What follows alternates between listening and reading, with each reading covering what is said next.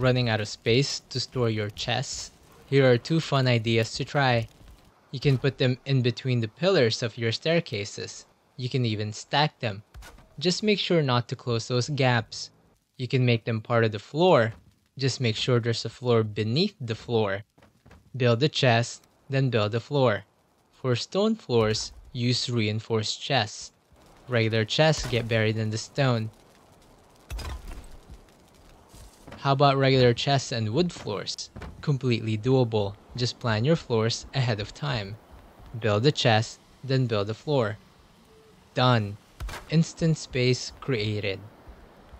Chests are now part of the floor, and you can build on top of them no problem.